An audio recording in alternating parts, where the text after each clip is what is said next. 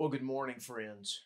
My name is Morris Gleiser, and it is an incredible joy and great privilege to be with you on this particular Sunday as your pastor has graciously allowed me the opportunity and the privilege to open up the Word of God with you today and for the next 3 days afterwards, and to have the opportunity to take the Word of God and to present it in truth as it is written and application to our life.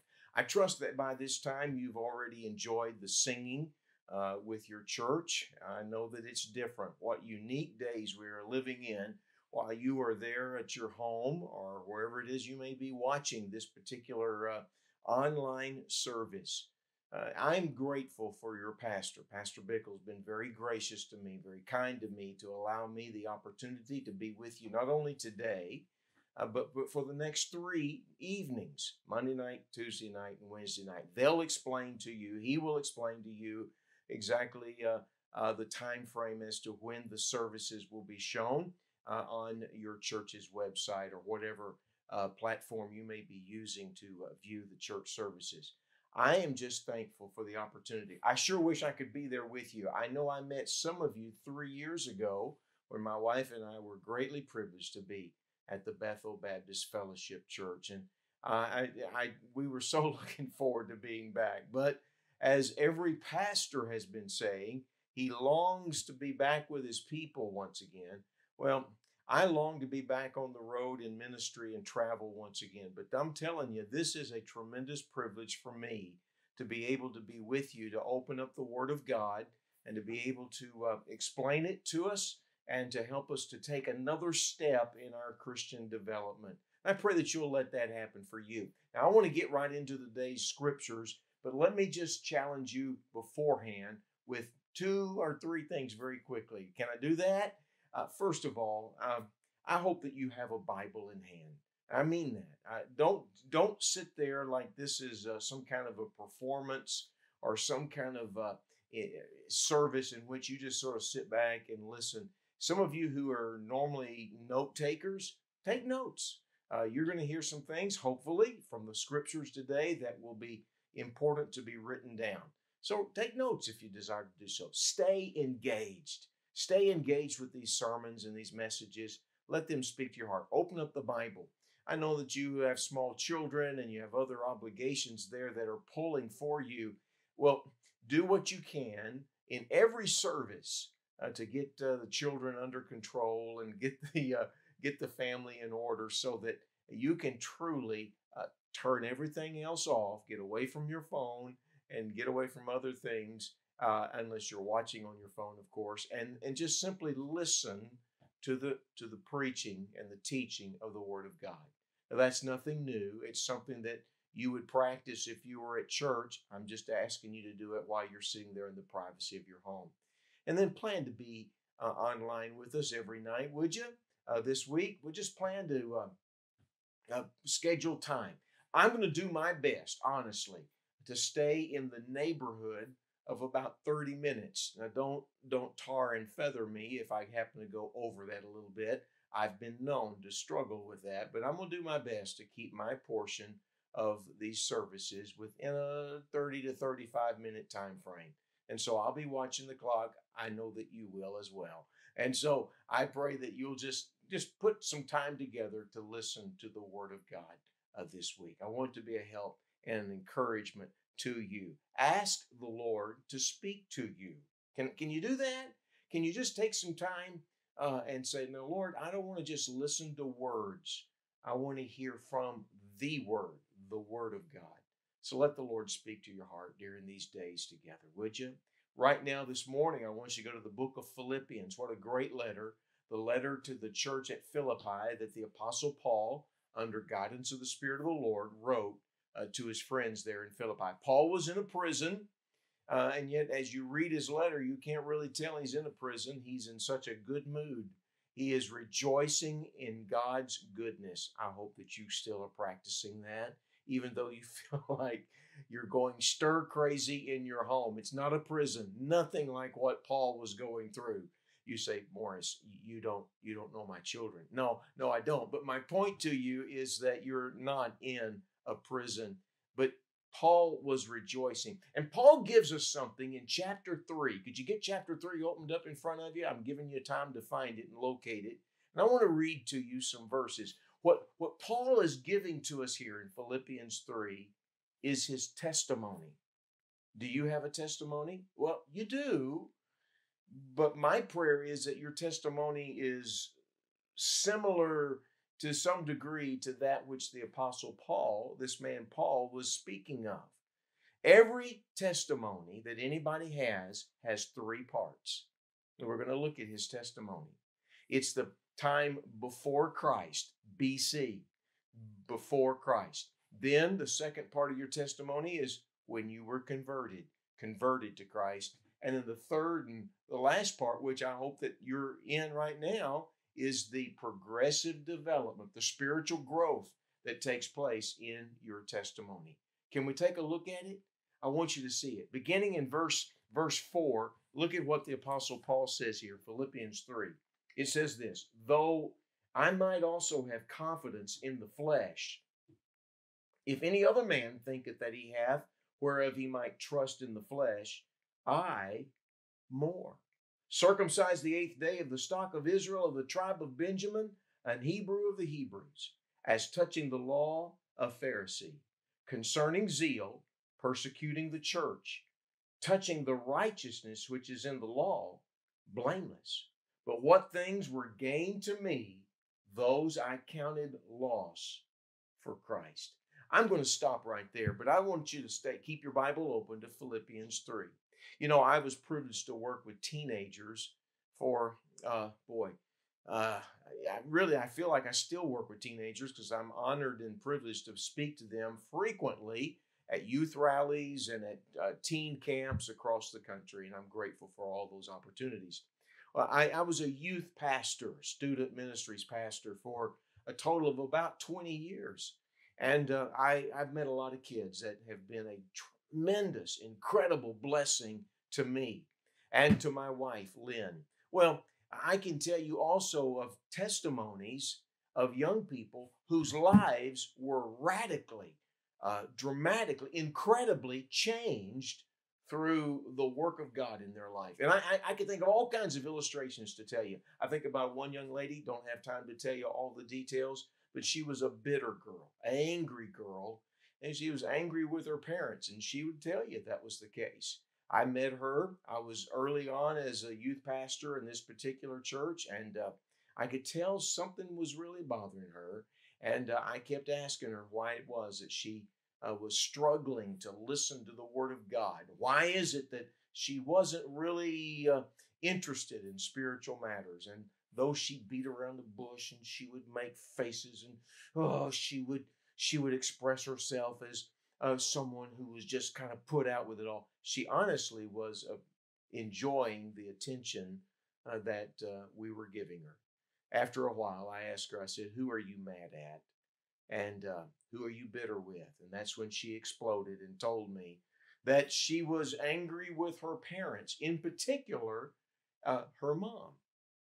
Her mom and dad had moved from one state and had moved to another state in the United States in order to protect their daughter from having a bad association, a bad relationship with what she called was a boyfriend. And this teenage girl was just fit to be tied. She was angry, didn't like what was taking place. And through the preaching of the Word of God can I tell you honestly, about an entire year of the hearing of the Word of God, because she always had to be there. She was full of rage and anger. Bitterness is the better word to express.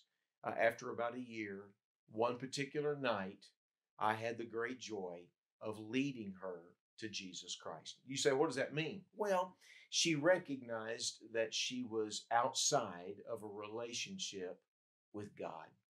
And she said, I need to be saved. I need to be spiritually rescued. And she was on one particular night. It was great. It was glorious. Can I just tell you, as angry and as bitter as she had been, she dramatically changed to become a young lady of phenomenal joy. And I mean that. You know who her best friend was after that? her mom. I would watch her walk into church on the arm of her mom. She'd have her arm intertwined with her mom, and they'd sit together in church. This girl, this teenage girl, smiled continually, constantly. She was a joy to all of our hearts. It was a delight. I'm going to tell you something else. She graduated from high school, very smart girl, went off to Bible college and got an education. And after a span of time, she called me one day. I was already out in revival work, evangelism. She called and she said, brother, they called me Pastor G. My last name is Gleiser. Pastor G, she said, would you perform my wedding ceremony? And I looked at the calendar and I said, you know something? I got room. I can do it. And so she made arrangements and I made arrangements and we went there to be a part of her wedding. Can I tell you in all sincerity, I have laughed as I've thought back and remembered how that girl stood there at that marriage altar and she just kind of wiggled the whole time, kept looking at her husband to be, and was just having the time of her life, just glowing with the privilege of getting married. In fact, I even had said at one time, whispering, because I could see the people in the crowd, they began to laugh watching her dancing around and giggling around up there. I had to whisper and say, be still, because she was laughing. She was moving around so much. Now, I'm going to just tell you something. She was changed. God did that. Jesus Christ changed her. That was her testimony. And that change is continuing. How about you? Do you have a testimony of change?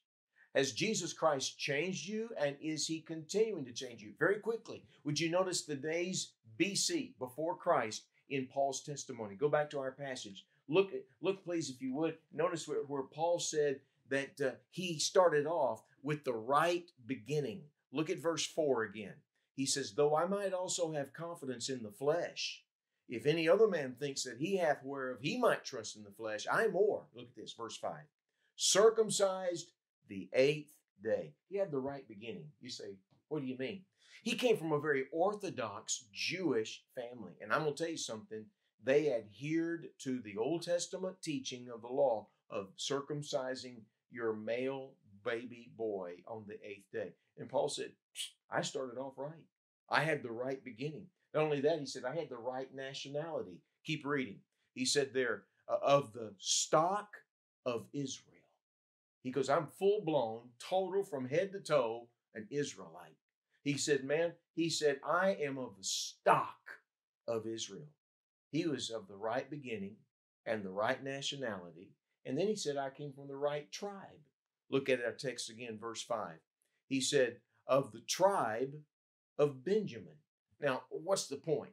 Well, Benjamin and Judah were the two tribes that stayed when the kingdom was divided. Don't have time to go back and revisit it, but when the kingdom was divided in the northern kingdom and the southern kingdom, known as Judah, was comprised of those from the tribe of Judah and those from the tribe of Benjamin. And they were more connected with King David. And so what was Paul saying? He says, man, I'm telling you something. If anybody had anything to brag about, I did. I had the right beginning. I had the right nationality. I had the right tribe. I'm from the tribe of Benjamin. And not only that, he said, I had the right rearing. Keep reading. He says there, I was a Hebrew of the Hebrews. He said, I had the right training. He says, I was taught the Old Testament. I knew the Bible. I knew God's truth. I had the right beginning. And he said, not only the right beginning and the right nationality and the right tribe and the right training. He said, I had the right energy. Keep reading. He said in verse 6, concerning zeal, persecuting the church. He said, I was all in as one who was going to persecute this church crowd. He said, I had the right energy. And then he said, and I had the right morality. He goes on to say there in verse 6, touching the righteousness which is in the law, blameless. You know what he was saying? He was saying, I had my ducks in a row. I had my I's dotted and my T's crossed. And he said, everything I had going for me was on the first plane level. I was top drawer with my religion. but something, more importantly, someone was missing from my life. Paul said, before Christ, he said, I looked good. He said, I had everything put together as it needed to be. I had everything except Jesus. I was sincere, but I was sincerely wrong. A man stepped forward in a church service not just too long ago, just a few weeks ago before we all had to go home and stay at home. A man came forward. I mean, a grown adult man came forward. He was on vacation visiting the church where I was privileged to preach. He stepped forward during the invitation time and he told the pastor, I have been like that man Paul. I've been trusting all the good stuff of my life for all of my life. He said, I came from a good family, a religious home, a church attending home. But he said, I'm not saved. I am not right with God in that I have never come to Jesus Christ. I've been trusting all that good stuff in my life. I talked to the man after the service, after his time alone, and with tears in his eyes, he said, I sat there this morning and I realized I have been literally depending upon all of the good stuff in my life to get me to God. He said, today I realized that wasn't going to take care of me spiritually and eternally. This is Paul's testimony before Christ. Then the second part, the conversion to Christ. Well, what happened here? What does he tell us here? Look at verse 7 in our passage. I've not read this yet. He said, but what things were gained to me, those I counted loss for Christ. It was like he was looking at his spiritual ledger and he was saying, I look at everything that I've accomplished and everything I've done. And then I looked at God and I saw his perfection. And he says, I came up extremely short, way short. I'm so far away from God. Look at verse 8. He said, yea, doubtless, and I count all things but loss for the excellency of the knowledge of Christ Jesus my Lord, for whom I have suffered the loss of all things, and I do count them but dung, that I may win Christ. What was he saying? He was saying, friend, now listen, he said, there came a day when I looked at my life and I realized there was a void, there was an emptiness, there was something drastically missing from my life. And what it was Jesus Christ. He said, I looked at everything that I thought I was accomplishing in my life, and I saw a huge void until I came to Jesus Christ. Look, I don't know where you may be in the realm of your spiritual activities or in the thinking of your life, but I'm going to tell you something, friends. Until you recognize that you cannot get you to Jesus Christ, you can't get you to God, you're going to be in trouble. You need to recognize this morning, honestly, that the thing that is missing in your life is not another church association, not another good deed. There's a lot of good things going on in our country today. People helping others who are hungry and those who are strapped and not able to get out, those who are sick. I mean, our hands are applauding and our hat goes off and our heart goes out to the good activities of people, and that's wonderful. But my heart breaks for those people who think that by doing those good things, they're going to get to God and go to heaven someday. Friends, that will not get you there. You've got to recognize there is nothing you can do to get you to God. You're separated from Him, and it's your sin. There's only one thing that could be done. Somebody's got to pay for the price of all my sin and all your sin. Somebody's got to step in between God and mankind and take care and pay what you could not pay yourself. Hey, I know someone who did it. The only one who could do it. And that's Jesus. He's not a historical figure. He's not just someone for us to think on Easter Sunday a couple of weeks ago. No, friends, He is the Savior of our eternal soul. Your soul, your life is going to exist somewhere forever. It's either heaven or hell. You need to come to Jesus Christ today and say, Dear God, I realize I'm a sinner separated from you for all eternity. And I ask Jesus to come into my life. Forgive me of my sin. I know I'm a sinner separated from God because of God's holy, divine character and nature. God is holy. God, I can't get myself to you. I need a rescuer. Yes, you do. And that rescuer is saying to you today, come to me, and I will give you eternal life. That's what he said over and over again. He said, I have died. I have paid for you. I have paid for your sin. It is finished, he said on the cross. What was finished? The payment for all of your sin. So why don't you accept him today? You may just simply say something like this. You could do it right now. Dear Jesus, I know I'm a sinner. And I know I'm separated from God. I want to know eternal life. I want to know you. And I want to know that I'm on my way to heaven when my last breath on earth is taken. Jesus, forgive me of my sin and come into my life right now. Would you do that? There's one more element of this testimony I want everybody to see and to hear. You may say, Morris, I've accepted Christ, and Christ has called me unto himself, and I heard that call, and I came to Jesus Christ. Okay. Is that the end? No, friends. Your testimony needs to continue, and Paul, in his writing here to the church at Philippi, tells us of the continuance of his testimony. He says there in verse 10, that I may know him and the power of his resurrection and the fellowship of his sufferings, being made conformable unto his death. Let me stop right there and simply say this. What Paul is saying to all of us is that there came a time when he recognized he needed the Savior, but it didn't stop there. After conversion, progress continued. Is that happening for you, sir? Ma'am, teenager, is this continuing in your life? Look. When you are outside of Jesus Christ, there is a positional change when you come to Christ. In the spiritual realm, there is a positional change that takes place.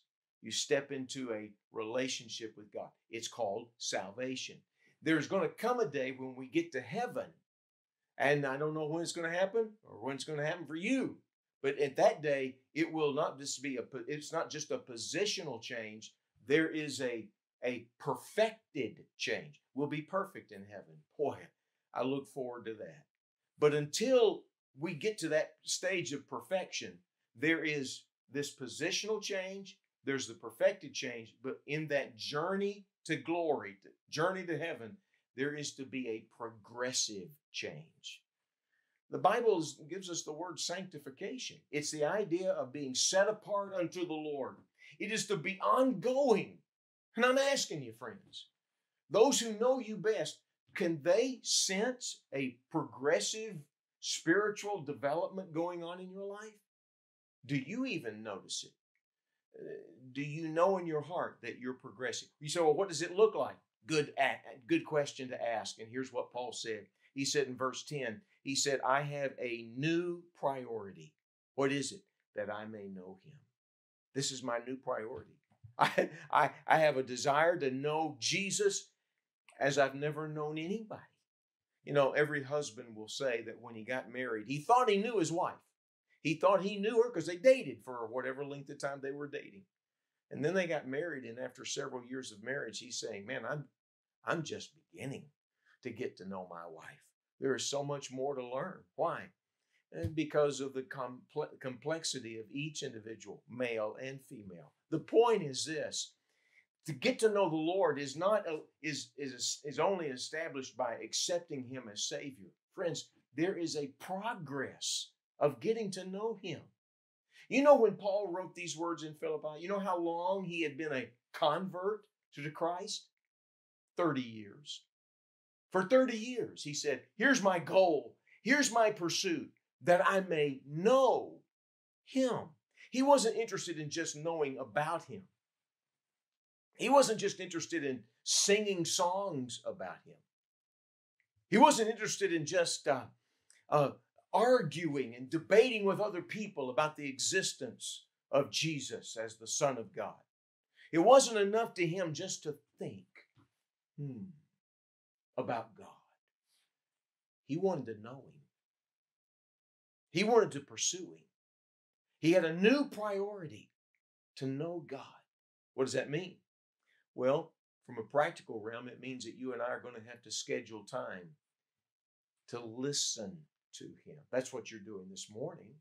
But you need private time alone with him and say, oh God, I want to know you. I really want to know you. I don't know where it is that you're reading in the scriptures, but are you? Are you doing it on a daily basis? What kind of a husband would I be if I never spent time with my wonderful wife?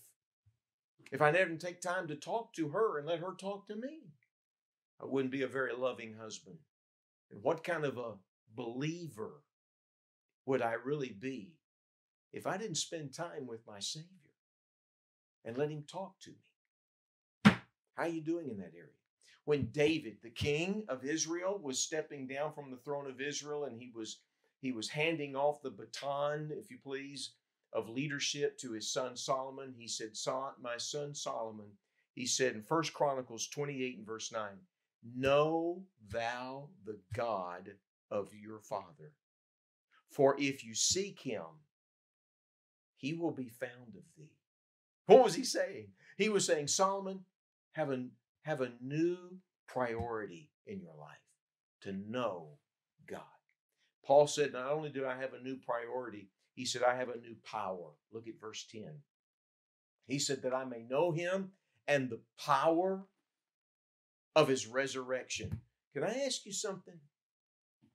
In a day of atomic energy, is there anything more powerful than resurrection from the dead? Something that was dead is brought back to life. I'm just asking you. Is there anything more powerful than that? Here's what this testimony from this man Paul was. He said, I want to know the power of his resurrection in my life. You say, I'm not following you, Morris. Do you want power in your prayer life? Do you want power over temptation? Do you want power in your witness and testimony to other people? Do you want the kind of power that is demonstrated by a person who is so intimately close to their God that God is all over you? You see, friends, there is to be a progress of spiritual change. And Paul said here, he said, this is my testimony. He said, I have a new priority. I have a new power. And thirdly, he said, I also have a new partnership. Look again, if you would, at verse 10. He said that I may know him and the power of his resurrection and the fellowship of his sufferings. I loved sports. I love sports to this day. I enjoyed playing it as a kid. There was something special about playing in a game and winning or losing, whenever you were hurting and whenever there was blood coming from a busted elbow or a bone that was hurt or something, there was something remarkable about partnership with your teammates. You ask anybody who is retiring from professional sports, what do you miss the most? And they say immediately, almost to a person, they always say, I miss my teammates. I miss that partnership, that locker room experience. Okay. When you are progressing in your walk with the Lord, there's a partnership even in suffering. Are you going to suffer as a follower of the Lord? Sure. People are not going to understand the direction and the decisions that you're making in life. But I'm going to tell you, there's no doubt about it. There is a connection with the Almighty God that is phenomenal. It is incredible. And you know that he is there. And you two are together. And there is a new partnership. And Paul said, I want to know that kind of power of his resurrection and the partnership of his sweet fellowship with me. And not only that, he said, finally, I have a new pursuit, a goal in life. What was that? He said in verse going back to our text, he says in verse 12, not as though I had already attained, either were already perfect, but I do follow after, if that I may apprehend that for which also I am apprehended of Christ Jesus. Brethren, I count not myself to have apprehended, but this one thing I do, forgetting those things which are behind, and reaching forth unto those things which are before, I press toward the mark for the prize of the high calling of God in Christ Jesus. I'm going to tell you something. Paul's focus, his eyesight was on the end of the journey. He was saying, when I get to heaven, I'm going to tell you, he goes, I've got a whole brand new pursuit that when I get to glory, when I get to heaven and I see my Savior, I want to have lived in such a way that my life will reflect his presence in me, and I want him to be pleased. He goes, look, I've not reached where I need to reach. I have not fulfilled everything I need to fulfill as of yet. But he said, I've kept my focus on him because I want him to be pleased with me. We're so wrapped up in trying to please everybody on earth. We're trying to please ourselves first and foremost with the life that we live. We try to get the applause and the pleasures of other people. We want other people to like us. I get it. Paul said, brethren, I've got one thought in mind. He says, forgetting what's behind me, both victories and the successes and the failures of my past. He says, I'm going to keep my focus on the future because I've got a new pursuit. When a testimony is what it's supposed to be, that's your focus. You have a new pursuit in life. What's that? I'm going to see God one day, and I want him to be pleased with the life I've lived. I want to hear him say, well done, Morris. Well done. Years ago, I was putting my boy, getting him ready to go to bed. My wife and I were doing so. We were encouraging him to go into his room, to get his room cleaned up, put up the toys, hang up clothes, throw shoes in their closet, and whatever he was supposed to do. And so we were encouraging him to take care of his room so he could get ready for bed. Most children don't like to go to bed at night, and my son was a night owl. He did not want to go to bed, no doubt about it.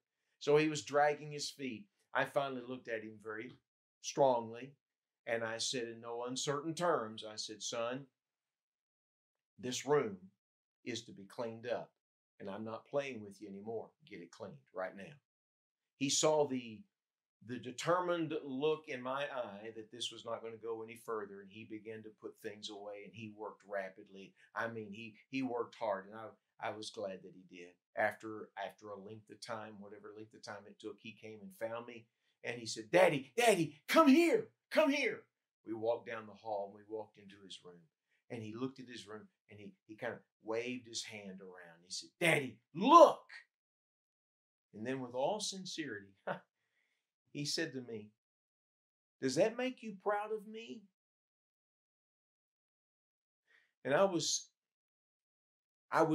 mixed with emotions. On the first hand, I thought, have I made him think that I wasn't proud of him? And I don't like that feeling. But more importantly, I want him to know how proud I am of him. I grabbed him, put him up on my shoulders, and we marched down the hall. And I made a big to-do about the fact that he had cleaned his room. And I said, I am so proud of you, son. Made a big deal out of it. Put him to bed. We had time in the Word and time in prayer. And after a while, he was asleep. I walked by his room and I saw him there laying in his bed, and I thought, I've got to go talk to someone too. I walked over and I got on my knees beside my sleeping boy. I put my hand gently upon his body because I didn't want to awaken him. And I prayed in my heart. I said, dear God, my boy wants me to be proud of him. And I am. And I want you, my heavenly Father, to be proud of me too. Lord, I want to do what you want me to do. That was several years ago. I'll be honest with you, it's still the pursuit of my life. Is it yours? Every testimony has three parts. Before Christ, when you come to Christ, and the progress after you've come to Christ. In a moment, your pastor will no doubt lead you in a season of prayer. Can I just encourage you, maybe even right now, I'm going to close in prayer, but can I encourage you in the next moment to investigate, research your own heart, ask yourself, do I have this same kind of a testimony? Pastor Bickle would love to be a help to you, especially if you live there in that area. Oh, please let the friends and the leadership of Bethel Baptist Fellowship be a help to you. Would you bow your heads with me, please, for prayer? Heavenly Father, we ask you right now to help us to live in such a way that honors you. May our life be a life of pursuing you, to know you, and to have that partnership with you, even when things are not comfortable in our life. God, help us to understand the power of Almighty God flowing through us, working in our lives. And then, Lord, I pray that the pursuit of our life will be to please you every step of our every day. Encourage your people. Lord, if there was someone here today who needed to accept you as Savior and they've not done so yet, would you please win them unto yourself? I pray that you'll strengthen this local church in such a mighty way during these days together. We ask it in your wonderful name. Amen. Thank you, friend. God bless you.